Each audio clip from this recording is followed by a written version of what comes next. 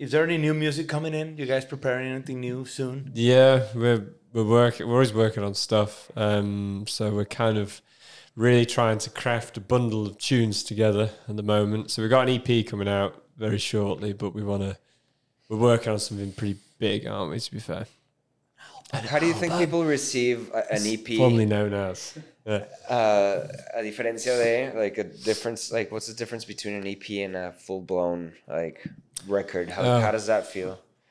I feel like an EP kind of, you can focus a bit more on individual tracks, whereas an album feels like it's way too many tracks to do that. It's like everything has to have like a little bit of a purpose in it. I think it has to have like consistency and like a flow. And so it's I feel like it's much, when it gets to the point where you're trying to craft the music, you passed all the ideas stage and everything like that has happened. That's when I find it really hard. I do. It's difficult. It's because you don't know, because there's so many different possible ways to represent songs. Sonically. That it's like the choices are almost endless. I think that because of the same thing that it's so hard to do like a full-blown album because of like all these options and all of this. I think now that I take more seriously bands that have a full-blown album, like I can't take seriously like people who just like roll out singles and you know like 2 single EPs or whatever. It's like it feels like the band has more skin in the game or when they make a full-blown. I think it shows that you're really like passionate about it. You spent a lot of time. Because it's like, oh, you wrote a whole book, a whole novel. Whoa, Well, that's not that's just 20 pages. The thing is that the industry has changed. The fact that music is kind of disposable now. People are so saturated with music today. Everybody's just bringing new shit every day. So you need to create having an EP gives you the opportunity to release the songs periodically with a schedule, and then make a video, release, throw in a video, social media promotion, then second song, then the video, then the lyric video, or the lyric video, then the video, you know?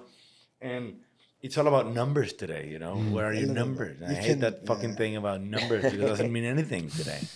You know? It's like they say, it's better to have 100,000 true fans than 3 million people that don't care about it at it's all. so true. Like real fan bases that go to shows and things. It's Exactly. like the They best follow you feeling. and are waiting for your new thing to come out, you know, like are really behind you. Yeah. That's the hardest thing to create when you're making music.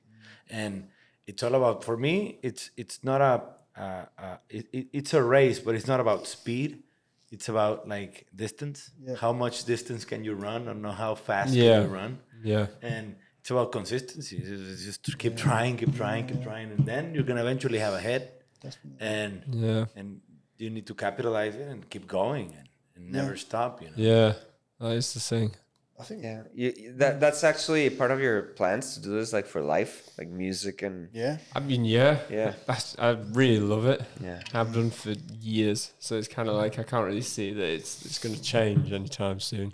No, what's about this studio you guys have over there? Like, is that yours? Is that your guys' studio? Yeah, so we built it in like the past two and a bit years or something. Yeah, so you guys created your own studio to make music and to produce other artists as well? Yeah, it started slightly differently. Like, it was supposed to be just our place to practice, because we came home from Berlin. We were living there for a while, and we needed like a home spot. Because we did have one there, didn't we? We had one in Berlin, and so it started out as like, should we make somewhere that's like for Cassia to rehearse, record our stuff?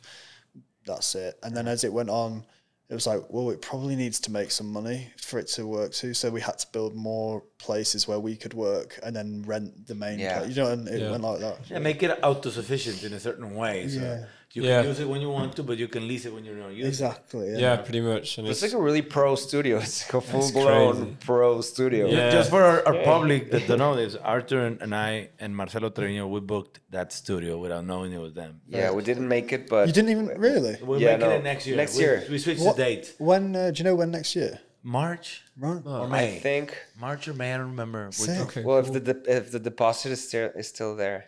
the cash money deposit. No, Cali secured our deposit. Oh, that'd be sick. I'm just kidding. That was But, sick of him, yeah.